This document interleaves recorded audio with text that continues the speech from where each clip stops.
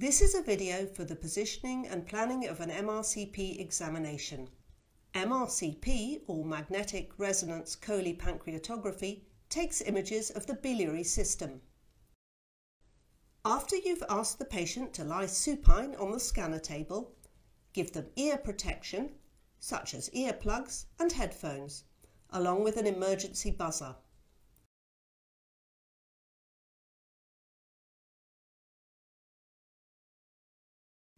Place the body coil over the upper abdomen, plug it in and strap it down on both sides. Make sure the equipment is securely fastened to minimize respiratory artifacts. Advanced MRI scanners are equipped with built-in table sensors that detect respiration. Proper patient positioning over the sensor is crucial for accurate respiratory gating and data acquisition. Other scanners may need additional external respiratory gating equipment, such as sensors, belts or bellows. Move the patient into the bore of the magnet and center the laser beam localizer to the middle of the body coil. Now fully move the patient into the magnet, making sure they're calm and comfortable before leaving the room.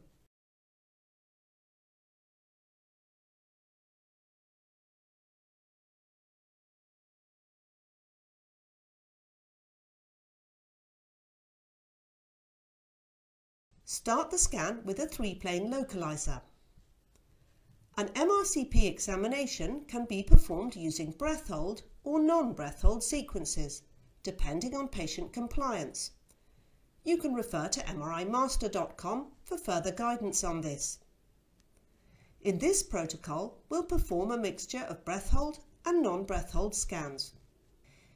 In this example, the first sequence is a T2 TrueFisp breath hold coronal sequence.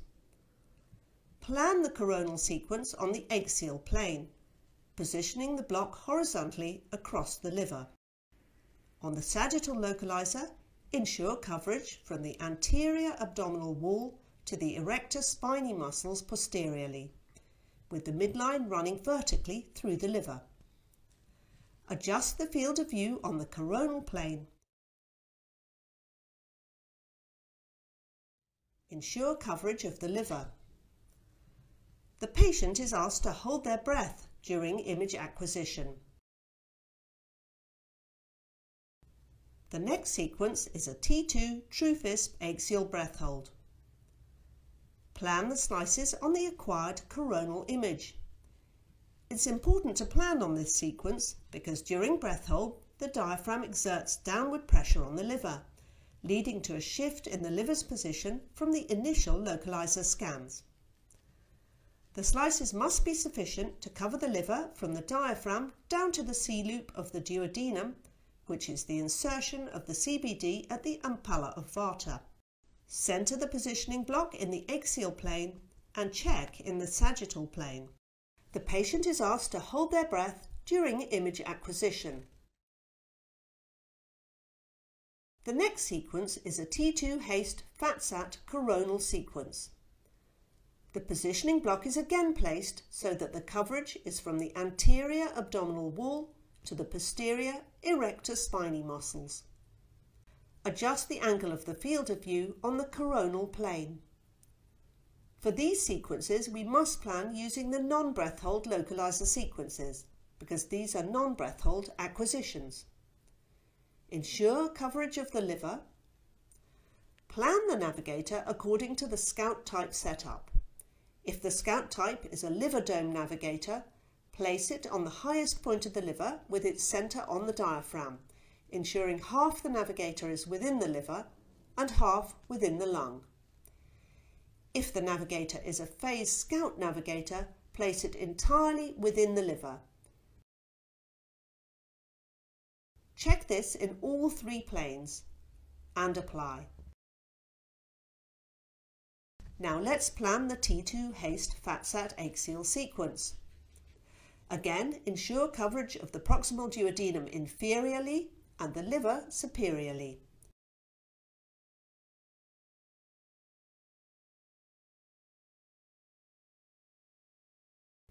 For ease, we can copy the position of the navigator from the previous planning.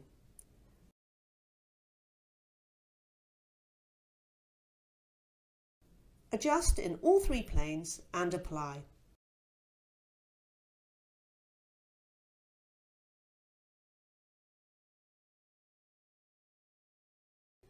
While the triggered scans are running, we can track the breathing pattern of the patients. The scanner acquires images at the same point of the respiratory cycle.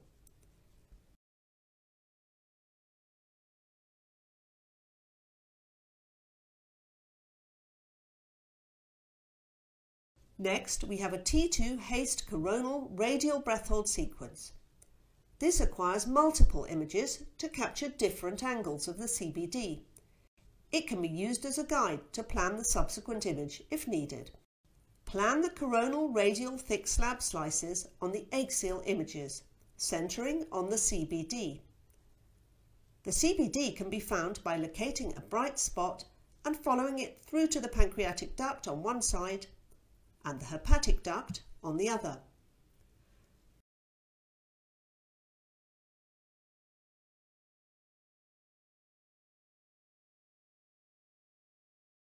Adjust the centering on the coronal plane using a breath hold scan and apply.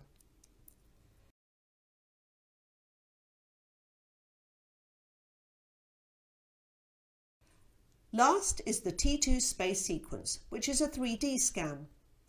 This scan is triggered, so be sure to plan it on the triggered coronal images that you've already acquired. Here is the common bile duct entering the C-loop of the duodenum.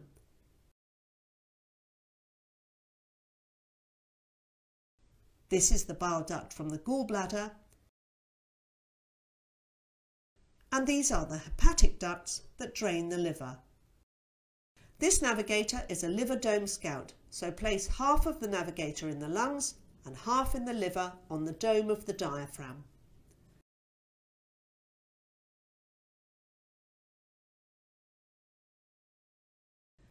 When planning, we should wait for the T2 Haste axial sequence.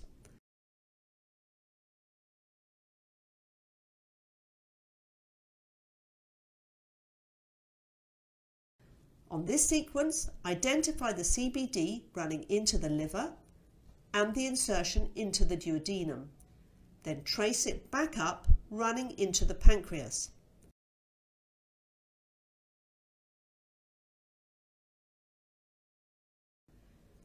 Angle to ensure coverage of the entire biliary system.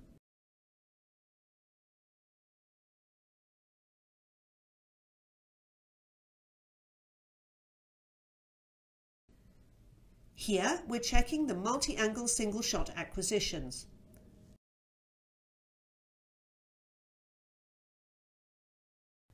Again, on these triggers we can trace the patient's respiration, ensuring correct placement of the navigator for accurate and consistent image acquisition.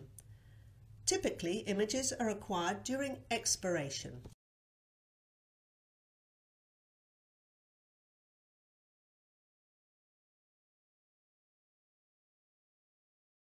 Now here is the acquired 3D image. As you can see, this sequence provides a very bright and clear visualization of the biliary system.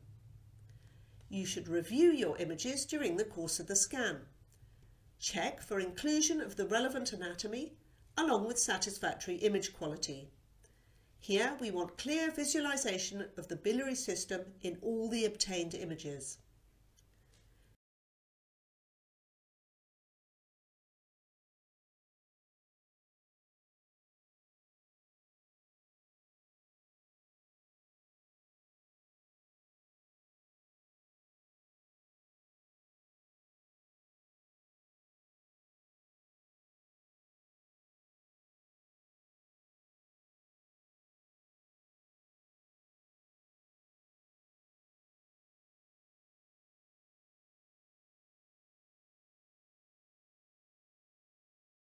You can further post-process the 3D image if your scanner does not perform this automatically. This is how to carry this out on a Siemens platform. Select the raw data and select Radial Images. Select Long Axis and bring in the borders to magnify the image. Window to your preferred level, centre, check and save if required.